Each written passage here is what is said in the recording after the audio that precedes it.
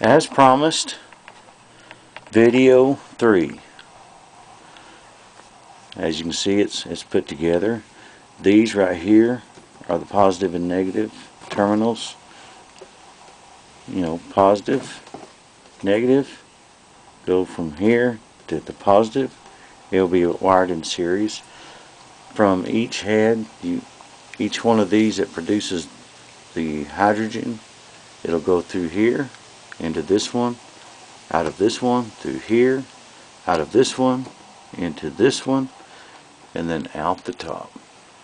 As you see, they're all teed together, and in my previous video I showed you that when I get them glued together, they'd be in line as long as I marked them, and they are in line as I marked them, and they're not one leaning out, you know.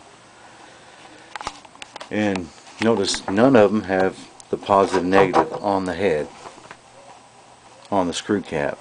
That's because we don't want the gas building up in here with the straps like this cell has that would normally be connected to the head.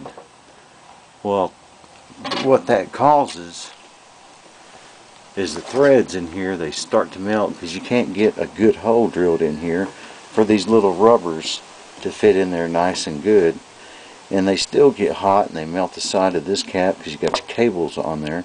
Then they melt the threads where you can't hardly get this off without using a pipe wrench. So I'd rather not put them up there. I put them here's the water line.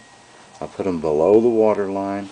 The bolts inside the water stay cooler this way, and when you touch a cable, if you have to touch cable, it don't burn your fingers.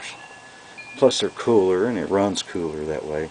But the plates that are going in here, in each one, it'll be thicker than this brick because there'll be 30. This is a brute force.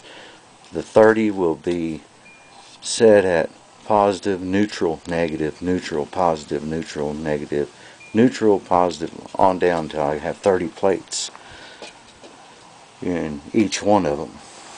And I want the plates sitting down here somewhere, and then maybe strapped up here, because I want to keep the water level way above the cells. That, and I don't want no gases that are up here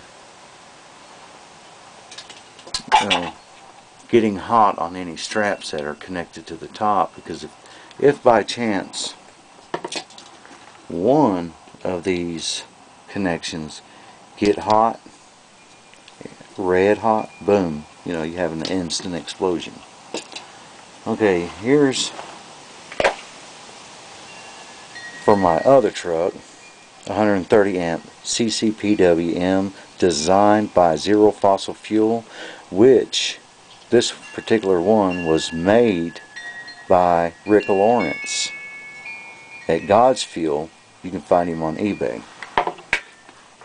I wanted kind of a special, unique order, and this one is the one I'm going to use with this setup. I have to have my two dual alternators, 250 amps that they put out each at high idle or high speed, and just a little over 100 amps at idle each. So this is what I ordered from Rick Laurence. I wanted 260 amps.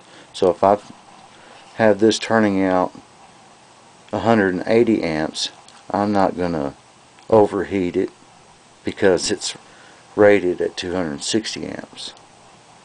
As you can see, and let me get the camera right on it, 260 amps. And it's Zero Fossil Fuels version 2. So as you can see it, there it is. I'll be hooking this back up for the mop sensor. I did have this one hooked up. It's got the EFI built into the case. You know, some people call them iffy. It's for the oxygen. And to set my amps, I will be using this 200 amp DC gauge, and I just may leave it in. Well, there you have it, as promised. Progress so far.